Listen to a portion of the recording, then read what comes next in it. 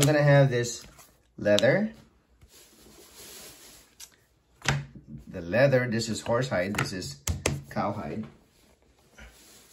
And I got denim and poplin. So let's start with the poplin, and now listen to the noise. Listen to the motor, the clutch motor.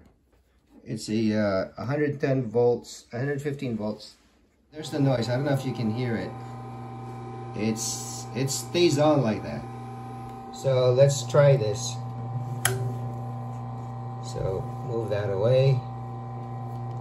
So I'm gonna try to go slow. I'm gonna depress the pedal. It's kind of like learning how to drive a car.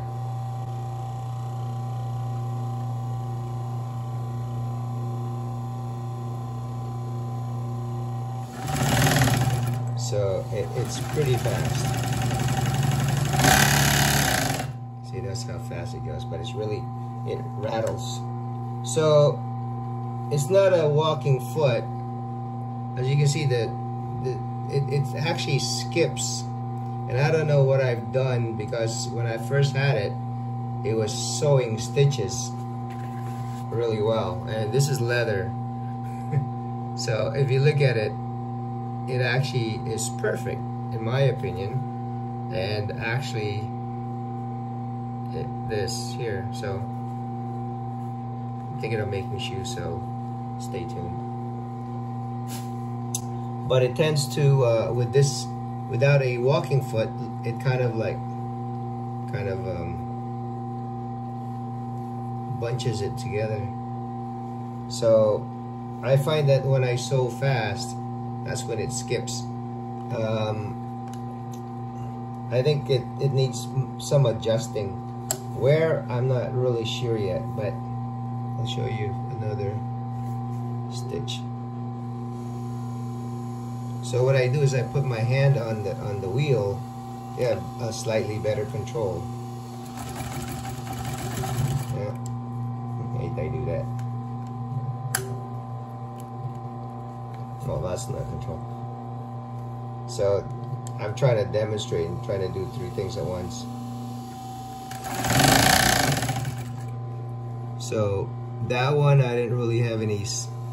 So I actually saw on YouTube that if you actually go in a straight line, you are likely to get skip stitches. So that's with this poplin right here. So thin material, but it actually was okay, but then it started skipping.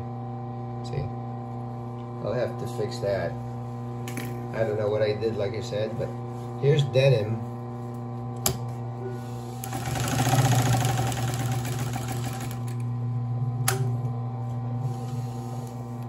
So I went slower, and as you can see, it's perfect. Maybe it's just the thickness of the material and I have to adjust this one, but that's 1 layer right there. Let's go 2 layers, and you can see how easy it goes through. So that's,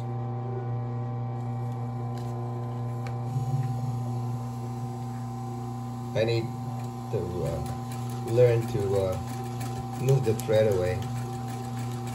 So that's 2 layers, and as you can see, it just sews really well without a problem. Now let's go to 4. Put that thread away.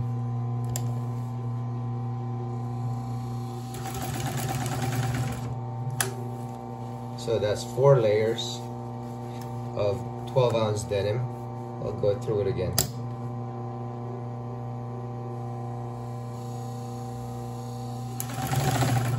And then, so yeah, as you can see, not a problem. It's awesome. So let's go to 8 layers. So I'll bend that into that. Lift up the needle. So obviously there's there's probably 6 there.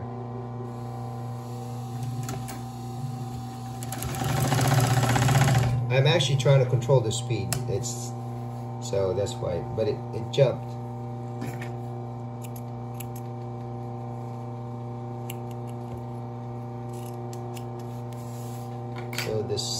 stitches.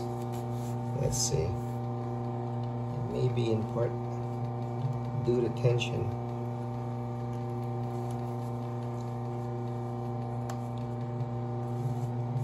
Let me see if adjusting the tension does anything.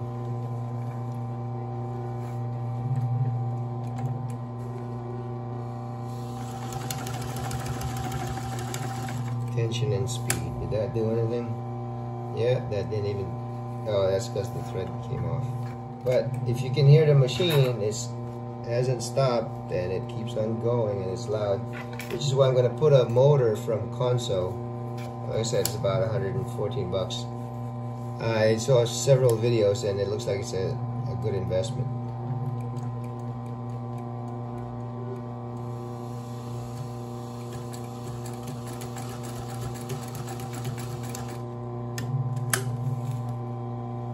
Alright, well, you can't see it. I'm being too cheap. So you can't see it, but it sews a little better. So, alright, so this is 1.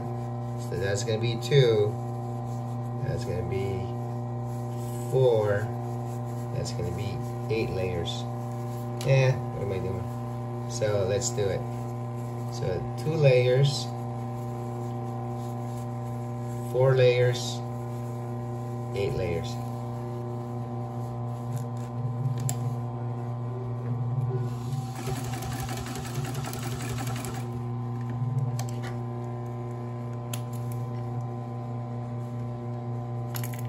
That's a lot better.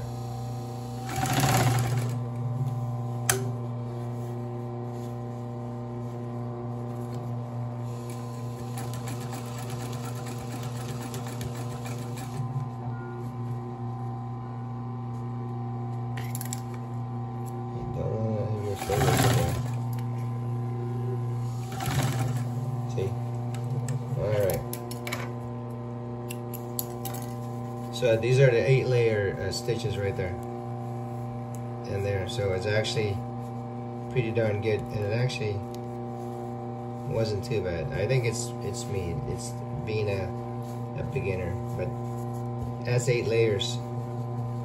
That's as thick as that's as high as the foot will go. Yeah, Consew model 200. It's made in Japan. And stay tuned. I hope you join me when I replace the clutch motor, which is pretty loud, and convert it to a servo and put. Okay, so that was the clutch motor, which is a doesn't stop, and now we're gonna try sewing with the servo motor. As you can hear, there's nothing to hear except my voice. The servo is on, but there's no machine that's going on all the time. And so we're gonna try with the poplin and see how it goes. So I can go slow and go fast. It goes really fast, and I actually, so actually it doesn't seem like it's binding actually. I think I got lucky, and it's sewing really well. Actually, I only have it at 2,000 RPMs, and it's adjustable. So it can be as slow as this. Right, so it goes pretty fast. So that's only 2,000 RPMs. Let's try. Well, I'm gonna go to 4,300. Yeah, let's go to 45. Let's go max it out. This is what it is. This is what it's like. Oh, jeez, that's pretty fast. But let's see if I can still slow it down. Yeah. So it all depends on how you hit it. Wow. See, everything vibrates. So this is the servo motor. All right. So it's going really well on this poplin. And the next test is on this denim. I'm gonna go with one. Is the same one? Yeah, it's the same. No, it's not the same one. Oh, okay, this is it right here. All right, so this is the same one. Sorry about that, it took a while. So let's do it. with this.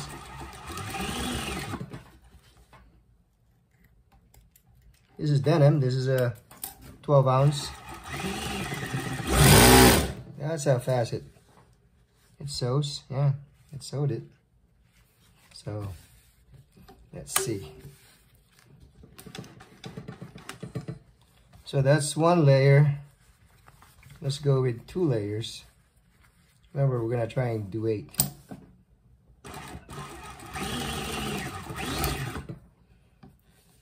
I didn't want to go fast there. I'm gonna use that little lever on my right leg.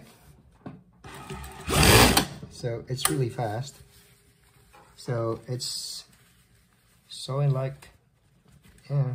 So that's 2 layers. Let's go try with 4 layers. Remember, this is the servo motor. So it does it really well. We'll do it again. I'm trying to go slow. All right, I'll go fast. Here we go. Yeah, so it'll do it really fast. I know why you'd want to sew really fast on 4 layers. So let's try 8 layers.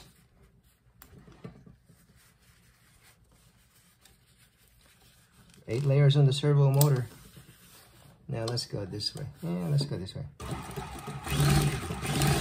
You can see it'll do it really well with the servo motor.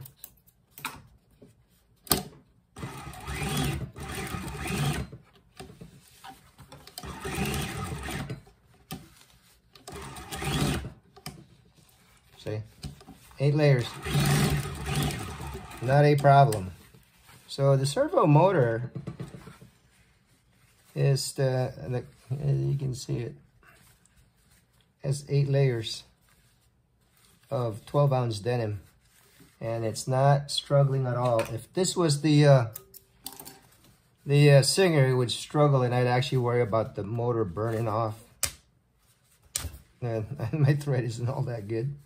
So yeah, so it's 8 layers. So I'm quite happy with this. Maybe I'll leave it at 4,500. Maybe, let's see.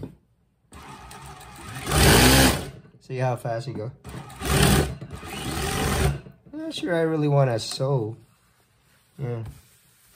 Actually, it's going so fast the thread broke. So that's the. So this is the servo motor, and that was a comparison between the beast of a clutch motor and the servo. I think this was a good purchase, and I'm pretty happy with it. So we'll see you later.